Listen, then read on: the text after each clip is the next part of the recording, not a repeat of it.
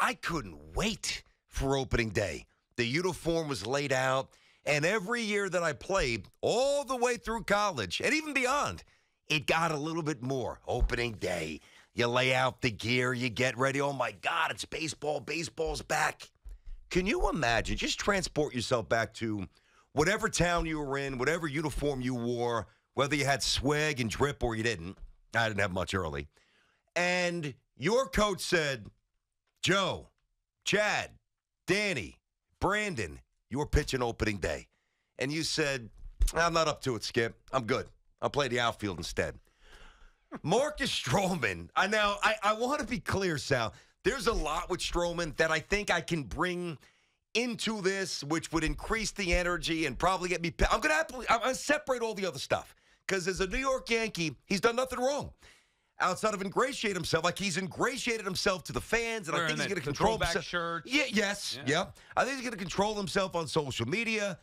But who the hell does this guy think that he is when Garrett Cole, your ace, is out and the circumstances completely change and they become dire? It's not optional. And I understand, it's one of 30 starts, and, it's one of 162 games, and, they all carry the same weight despite the intensified symbolism of opening day. You take that baseball, and that's it. And for him to tell Aaron Boone that I am not ready, I don't want to pitch opening day, I've lost respect for the guy. That's it. Yankees desperately needed him because Cole is out, like you said, and it may not be worst-case scenario, but still, he's out a month or two. They can't go with Rodon, which, by the way, when the report comes out that the Yankees asked Stroman about opening day, it's like, well, they can't go with Rodon after Stroman says no, which makes Rodon look even worse. The New York Yankees, who have aspirations of winning a World Series this year, do not have an opening day starter, and that is because Marcus Stroman has always been about Marcus Stroman. He is as selfish as they come. He is a me guy, not a team guy. I actually can't believe it. They're not asking him to do something. You're asking him to pitch opening day? That's an honor. Mm-hmm. Hey, we need you to pitch opening day. Would you be up to it? Nah. I'm good. I'm good. I got to stay on my routine. Yeah. What? Yeah. You got to stay on your routine? Here's what I'll say, and I said this before. Good luck. Met fans already know this about Marcus Stroman. You're going to learn, and it didn't take long. And forget about even the past. And it's not even about opening day. It's about your team asked you to do something because they need to. Mm-hmm. And you say, nah, you're good because you want to stay on routine. Get lost, you scrub. That is sickening. Honestly, I don't care how good you are. That's sickening. Well, we're not even sure if he's still good. He had a rough second half. I mean, listen, if it was March 24th, I still wouldn't agree with this. But you got 2 weeks to adjust. Now, I do understand that a lot of people gloss over the fact that there is an intricate routine that really does matter at this level.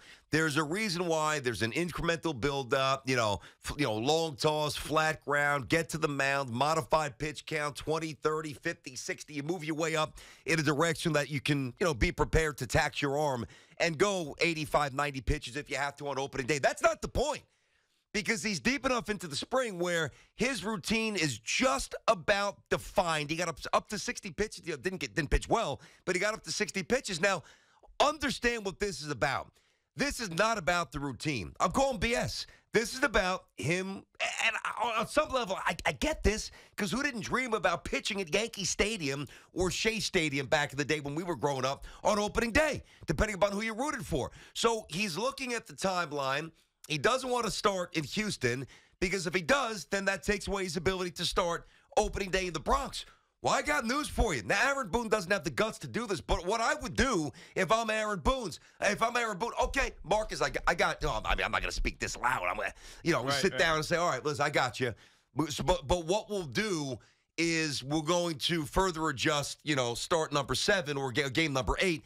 Now you're not pitching in the Bronx. So you don't have to pitch in Houston on opening day, but you're not pitching in the Bronx. Because there's the symbolism of opening day is one thing. And I do think while I'd give fingers to pitch on opening day. Yeah. I'd give toe. I'd keep my fingers. I'd give a toe. Right. Because I got to get the right grip there if I've got 4 or 5 pitches. You can give your left hand fingers. That's true. If it's my glove hand, I'm good. But it's not so much. It's not even about that. But I understand it and I respect it. But it's more about him not answering the bell for his teammates. I can't. Which tells me that could lead to future problems down the road, which we shouldn't be surprised about because it's Marcus Stroman, but I'm trying to be fair and separate the other stuff and just focus on this. He is abandoning his teammates on opening day. It's weak. The more we talk about it, I can't even comprehend that he would do that. And by the way, we're here because the Yankees are in dire straits because Garrett Cole went down. Like, you think Aaron Boone or Brian Cashman want Marcus Stroman to start opening day? No, they don't. Garrett Cole is out for a month, 2 months, whatever it may be. They're not going to be able to get somebody in here that's going to be able to start opening day. Rodon can't do it because of last year, as we just said. They need confidence in him moving forward. They're not going to put that pressure on him. Stroman's got to do it. Like, they went to him. And by the way, you're an organization. You don't ask. You tell. You say, hey, Marcus, you're pitching opening day. Anybody who's going to respond, say, nah, you know what? You get their ass off the team. You're right, BT. This is the beginning. We haven't even gotten opening day yet, and Stroman is already starting with the selfish stuff. And Yankees got what they deserved by signing somebody who they knew. If I know about Marcus Stroman, they should have been able to do it. Go do the homework. Find out. It doesn't take long. It's right in the same town here with the Mets. There's a reason why Marcus Stroman, even though he's a quality pitcher, has been underpaid for a while. After he left the Mets, he got a contract that I didn't think he was. I thought he was going to get more, but the Cubs got him at a good value. There's a reason for that. Marcus Stroman is about Marcus Stroman. I'd be sick if I'm the New York Yankees and a Yankee fan today after him turning down not even the opportunity. They desperately needed him to be their opening day guy, and then they don't have one. I don't know how guys on the team don't look at him a little like, oof, real? Okay, wow, that's how it's going to be, huh? 877-337-6666. Who's starting opening day? Maybe us. I don't know. You want to do a little bullpen by committee? Nah, I honestly don't know. We don't want I'm you. good, yeah. You stay in Queens. I don't know, Sal. I don't know, but it's bothersome. I do think that some will go too far in their raw criticisms of Stroman because of the other stuff. I'm really trying not to do that.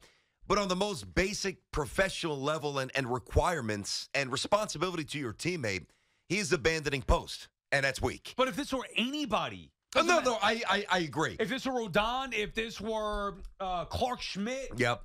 We'd be like, what? Yes, but I agree. Obviously, it's not a normal reaction. Who right. does this? I don't think I've ever seen this. I'm not sure I have either. I don't want to pitch on opening day. That's what we dreamt about. And if it's really because of the home opener, that's even more pathetic. But it's a selfish. Well, that's important. Don't just dismiss that. It is because of the home opener. It's not about the routine. That's more pathetic. It's absolutely about staying on. And I knew he grew up a Yankee fan. It is a part of his dream. And before Garrett Cole goes down, he started to say that he's lining up in his own mind. All right, we got this. Oh, wow. Oh, maybe. Oh, yeah.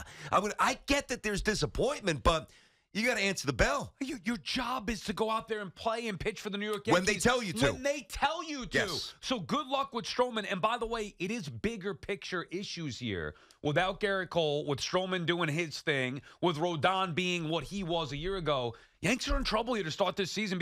I don't want to hear the stuff, oh, yeah, this is great news with Garrett Cole. Yeah, it's not the worst news. We're still not out of the woods. I know there's no tear, but this is going to be a problem that's going to linger on until he comes back, until he looks like himself, and then you're going to hold your breath until you get to October and watch him pitch effectively. Then Yankees have issues here. They need starting pitching desperately, and the guys that they have here don't even want to pitch.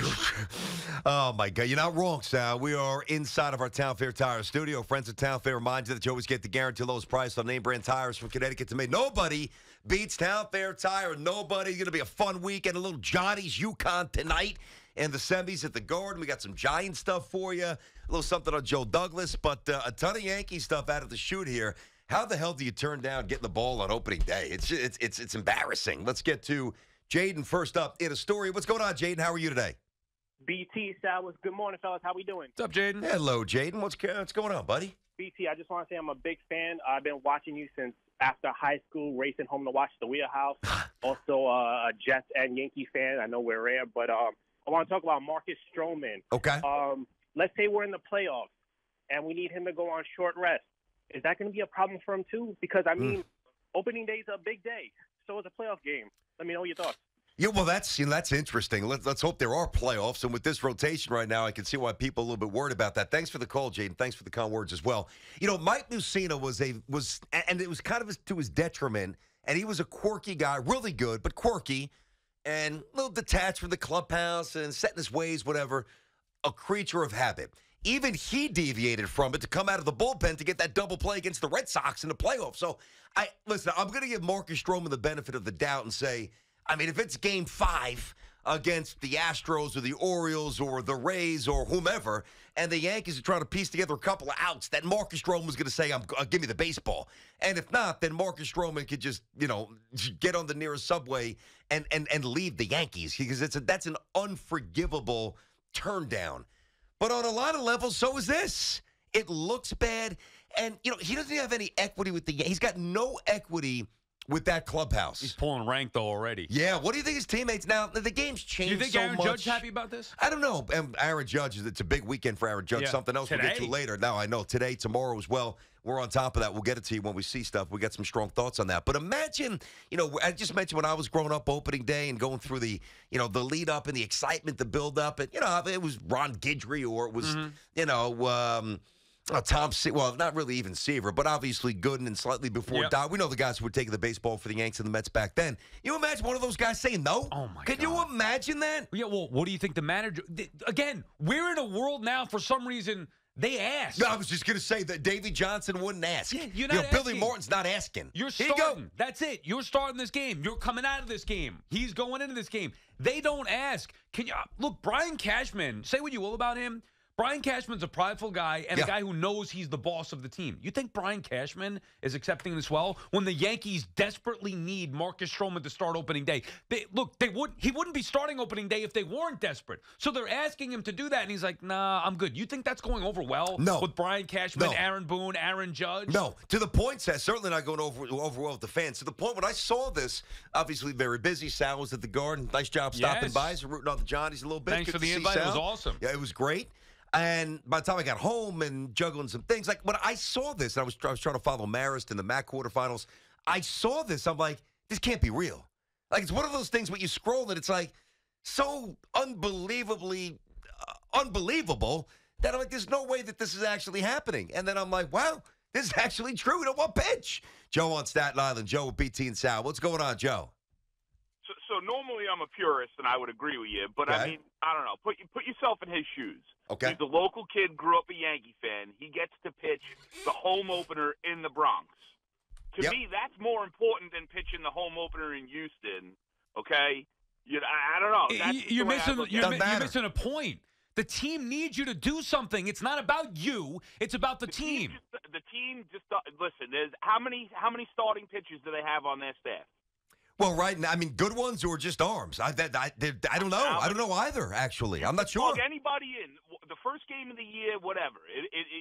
There's 160. Joe, you're missing the point. Sal, tell him. Joe, you're missing this, Joe. The team asked him to do it. Well, this is not about what Marcus Stroman wants. By the way, opening day, if the game were in the Bronx, Marcus Stroman wouldn't have had that opportunity. Well, now he would have, but you get the point. It's not about pitch the home opener. What's more important, pitching opening day at Yankee Stadium or pitching in the postseason at Yankee Stadium? So let me ask you this, okay? You're making excuses for Rodon. They gave him the money. By the way, Sal, how did Rodon pitch last outing? Because remember, I asked you to put your money where your mouth is. Anyway. About what?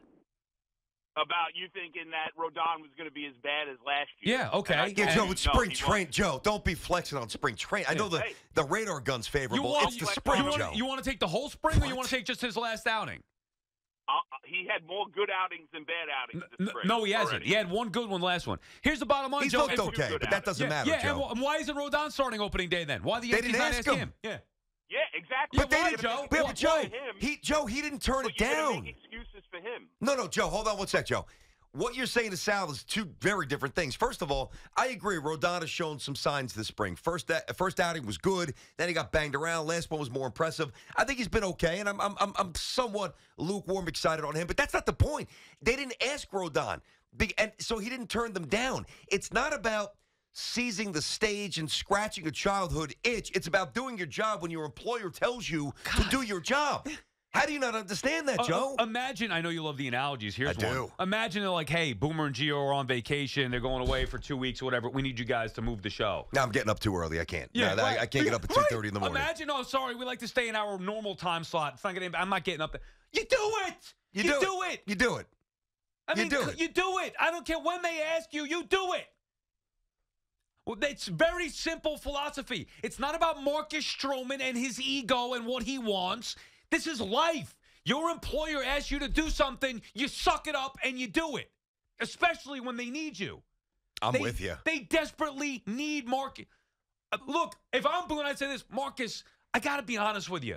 You're the last guy on earth that I want to be asking to go off his routine and start opening day. Like, I want nothing to do with you, period. However, I'm compromised here. We got no other choice. Our ace went down. Yeah. You're on this team. Can you be a team player and take the start opening day? Like, that's how you... I know you say that like that. Like, I get where you're going. He would never say it like that, but that would incentivize him to pitch. Sure, Skip, okay. Yeah, you get the same result. Instead, it's probably... He'd still say no. Oh, hey, Marcus, come into my office. Yeah. Oh, do you want a nice Gatorade? I got some Gatorade on ice. What do you want? Coffee, cappuccino, whatever you want. We need you to pitch opening day. Let me get down on my hands and knees and beg you to, can you please, on top of your $25 million a year, whatever you're getting, can you please pitch opening day for us? We need you because Cole went down. He's like, nah, I'm good. Please do us a solid, Marcus. Come on, we're in a tough spot. We're in a pinch.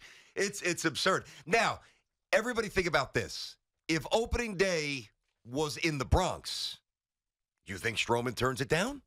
The answer is no. See, I have a bigger problem with that. If it's his routine, you can make a legitimate case. Certain guy. Now, again, in this spot, hey, you got to alter your routine. Yes. They need you. So there is not no to your excuse. physical detriment, but that's why I said to start the show it's 2 weeks. That he's deep enough into his routine and he's got 2 weeks to adjust. You know, I'm not trying to. The arms matter, and these guys are paid a lot of money to get through season, so you can't be reckless. But you're past the reckless point. His arms already built up to 60 pitches. You got 2 weeks to navigate this, make a slight adjustment, take the rock on opening day, and let's go. But if you want to fight me off and say, well, he's a creature of habit and he needs to be in routine, at least there's somewhat of an argument there. There is none for saying, no, I just want to pitch the home opener, and I've got friends and family coming to see me pitch the home opener. That is bullcrap. Mm-hmm. Rav, or is it Rav or Rave in Maywood? What's going on? BT and Sal, how are you? Hey, what's going on, bro? It's Rav. Rav, gotcha. I thought so. You've called before. What's happening, buddy? Hey, what's going on? Hey, man, I just don't think it's such a big deal. I mean, Garrett Cole just went down with an injury. So why would we want to mess up this guy's routine and further risk another injury to another starter in our rotation just to pitch an opening day? I mean, I get it. Everybody as a kid, if you ever play baseball, oh, my God, that's the biggest joy you get. It's like you said, BT. You put your clothes out. You can't even sleep waiting for that opening day. I get it. But I think that, he's thinking the bigger picture. He wants to stay healthy. He wants to prove to the Yankees, that whatever he's worth. Yep. And I don't think it's such a big deal. You can give Cortez the ball. It's just one game, And I think it's you have to think the long term. You say this guy we want to give you the ball opening day. This guy goes, all right, let me rush through my routine. Let me get ready for opening day. Then guess what? Oh, Stroman is out with an oblique issue or something. Then what are we gonna say? Well, what we're gonna say is, Rav, I think I hear you. I do. I do understand what you're saying for sure. I certainly understand it. I don't fully agree because I think that you're over embellishing just the how vulnerable and fragile Marcus Stroman would be if they slightly modify his routine. I mean, give me a break. They're not asking him on February 19th after, taking some lazy shagging in the outfield and running a few poles and doing long toss to go out and throw 95